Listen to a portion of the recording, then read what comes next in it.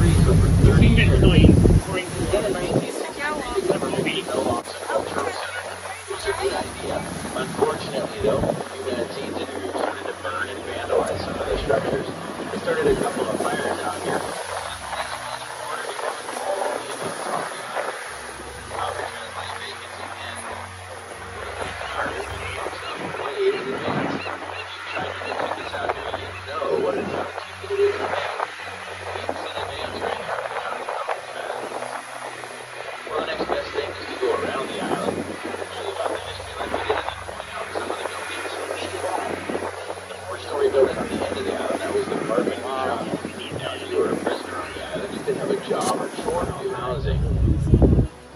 The kids would go to school on the island until they reached high school age, and then they would go take a boat to San Francisco every day.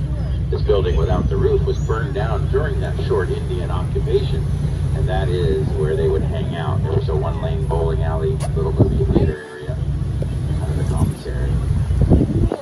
Main cell block still standing on Alcatraz from the Civil War era. There's slits in the wall where the chain would lower the drawbridge down. And then up by the lighthouse, that's where the warden lived, the head of the island. It was said by the warden that they kept the prisoners on Alcatraz very well fed. Fat and happy is how he put it, so that they would not try to escape. But in spite of that, there were still 30 prisoners involved in 17 different attempts to break off the island. 7 were shot and killed, a couple drowned, and all the rest were recaptured. However, it might be unlikely, though, that one, if not all 3 of the bodies would not have washed up on shore. More likely, they did make it onto the island. You might have seen the movie Escape from Alcatraz based on their story. If not, tonight's a great night to rent that one. Frank Morrison and for this story.